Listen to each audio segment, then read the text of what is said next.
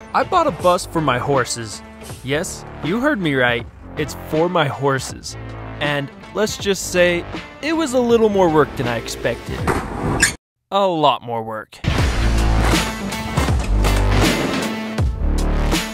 A few months ago, I had a crazy idea. I wanted to buy a rodeo and camping rig that I could sleep in but also haul my horses in. When I started doing my research, I found this little thing called a skoolie. Now a skoolie is when somebody buys a bus and they convert it into an RV. Hold up. Yeah, I get a lot of looks in this bus. So I kind of took that idea and ran with it, except I put my own twist on it. If I made a skoolie, it would have to be able to haul my horses. And that's exactly what I did. I'd been wanting a bus for a while, so the minute I found a good deal on a low mileage bus, I jumped at the opportunity. Here's my reaction to seeing the bus for the first time. Holy cow, boys. Check out the bus. It's freaking huge, man. It is big. Dang, look at this freaking bus. Holy crap. Brought the crew.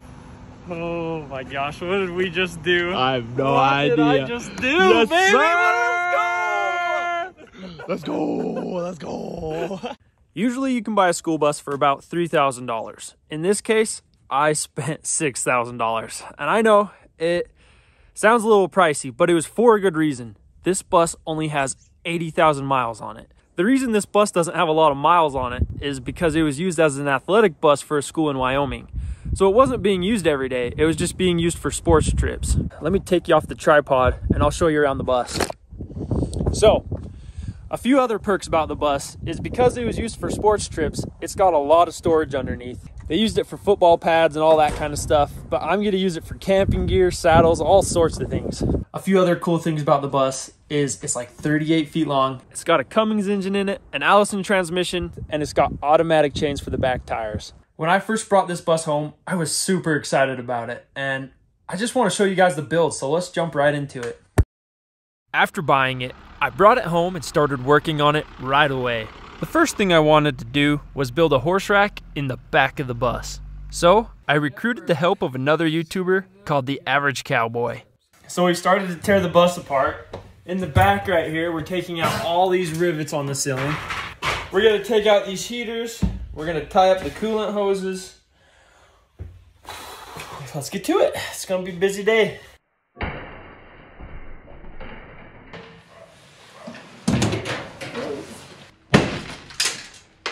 It's a little more solid than I thought. After gutting and cleaning the inside, we started cutting the roof and walls off the back of the bus. But I guess we didn't cut it perfectly because we had a problem taking the top off.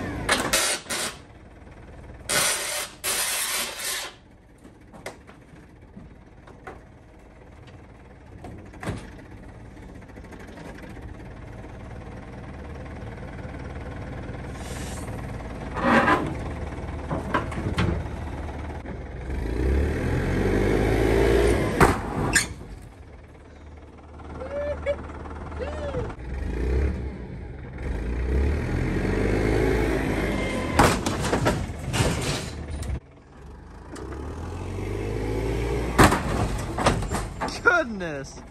Oh my gosh, I feel like this is a bad idea.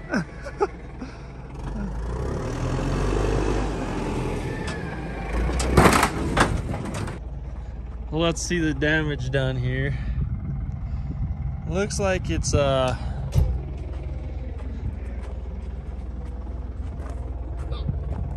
feels like it's coming. We might need to cut that a little bit.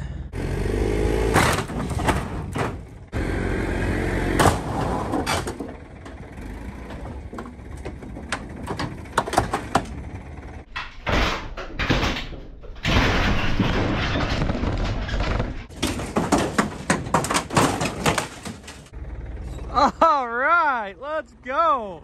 That's just what we wanted to happen. That's awesome. Okay, we got the bottom ripped off this sucker. Yeah, there's just one other side, one little piece of metal on the other side we need to cut.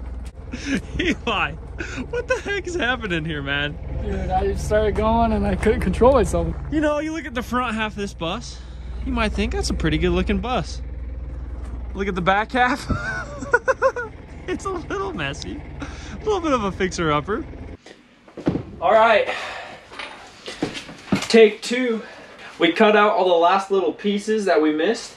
So hopefully when he takes the forks to it this time, it just pops right off. Let's hope anyways.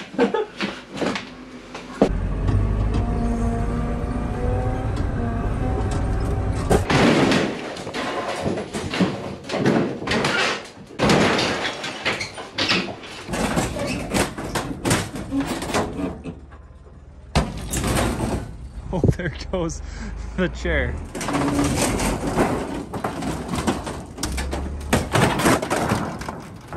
Well, this bus is really coming along. Eli, you think we've been working on it for what, 3 days now?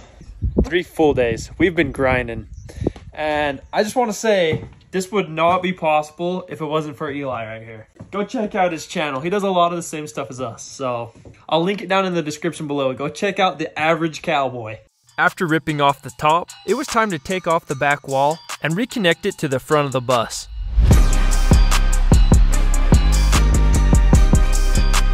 Now, the back of the bus is officially a flatbed. Before we could build the cattle rack, we needed a foundation for it, so we bolted angle iron onto the frame of the bus. This is what it looked like before. This is what it looks like after.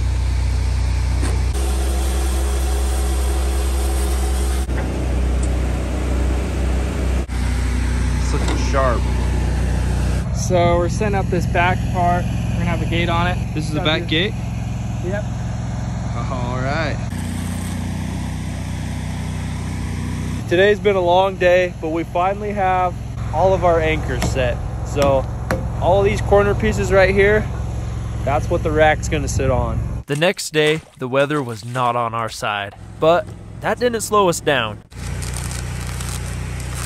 This is what the back of the bus is gonna look like.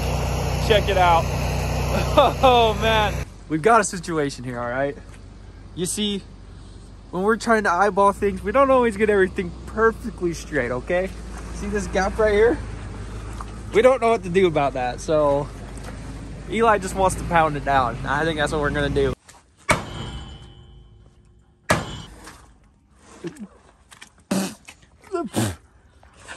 That's not good. After building the frame for the cattle rack, the bus was starting to look pretty dang cool. A few days later, the mud dried up, and it was finally time to hang the panels and sheet metal. This was our biggest job by far. Eli was gonna weld, and I was on the grinder.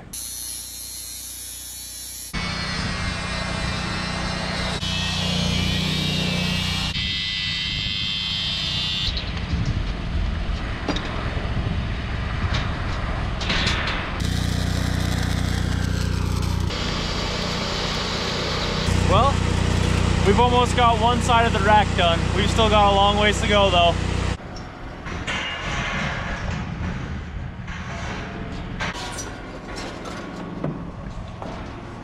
After a few days of building the rack and weeks of working on the bus, it was finally time for a test drive. All right, we're all done with the rack. Let's go clean her up.